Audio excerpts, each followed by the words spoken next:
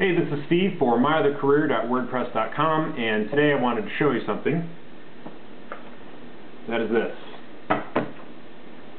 First draft, well, not the first draft, but I completed the words on paper draft of Serve Cold last night. And I feel good about it. It was really good to write this right there, fade out on that final page. I just barely got onto the 116th page. I'd like to get this down ideally to under 110, somewhere around the 105 range. I'm not sure how possible that'll be yet, but I'm not done with the Serve Cold challenge yet. I finished the words on paper draft. What that is kind of, how can I use some kind of metaphor?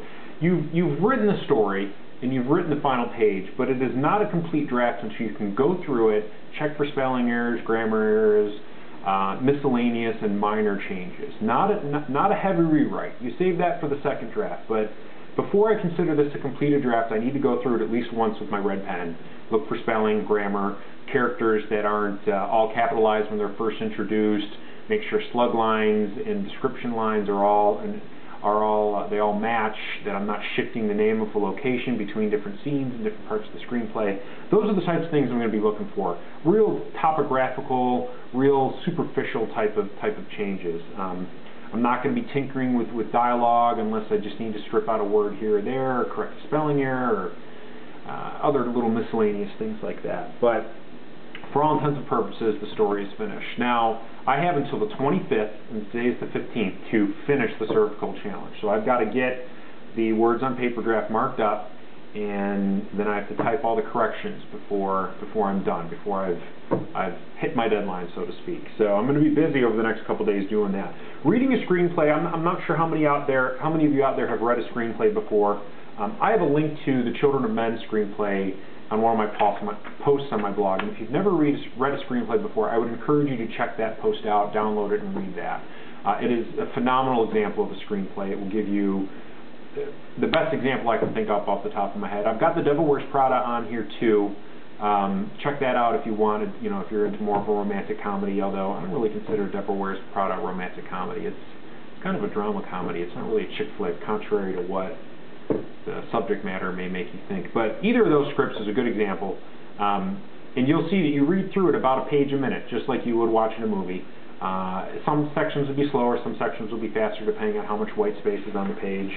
Let's see if I can find a good example. For example, a lot of white space on this page. On the sides, it's almost all dialogue. That's going to read faster than, say, let's find a real heavy action sequence. Probably should have had these set out ahead of time. Don't have anything here. Yeah, this is really a lot of fun for you guys to watch, right? Okay, that's going to read faster than, say, a page like this. You can see I've got a lot of action on there, a lot of description. So it's going to vary, but you should be able to get through a 120-page screenplay in about 2 hours. 2 glasses of wine, whatever. So I'm going to go and read through this.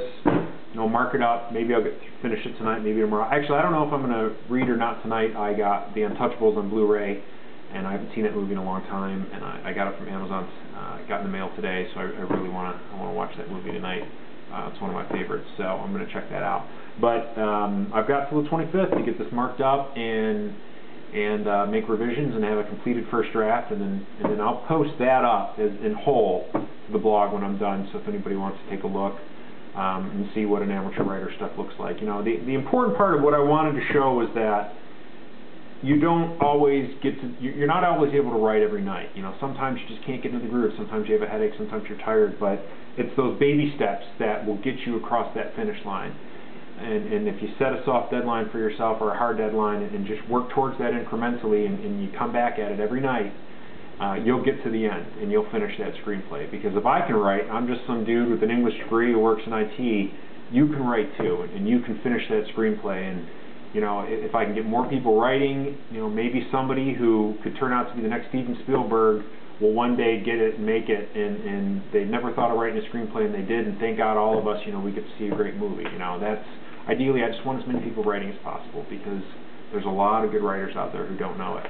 And you never know until you try. And if you're scared to try, you're not going to get there. So if I can help you try, then I've done my job. So if you have any questions, you can email me. I'll give you what you can or point you to a resource that can explain things a lot better than I can.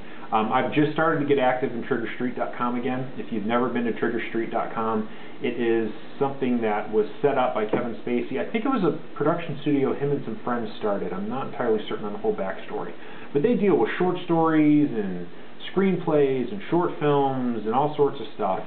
Message boards all over the place. You can have other writers review your stuff. You can review other people's writers. It's a real good forum for any type of writing where you want some good constructive feedback and to have some people take a look, both professionals and amateurs alike. I've been getting real active on there again. So check that out if you haven't. It's a good resource to get into if you're an aspiring screenwriter and you don't know where to look. So, all right, until next time, this is Steve from eithercareer.wordpress.com. Keep writing.